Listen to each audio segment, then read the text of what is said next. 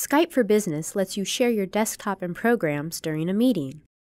Click the Present button, the one here that looks like a monitor, and click Present Desktop.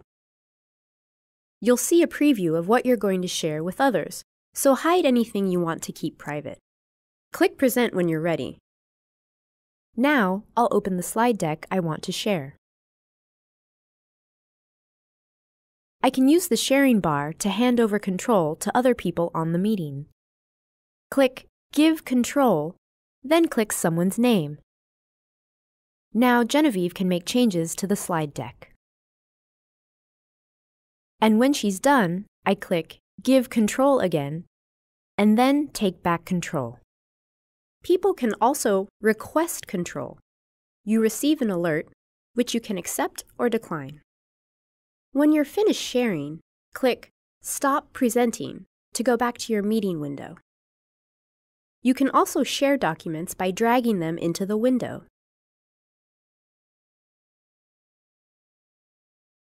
If you're just chatting with someone on Skype for Business, all these features work too. Just click Present to start.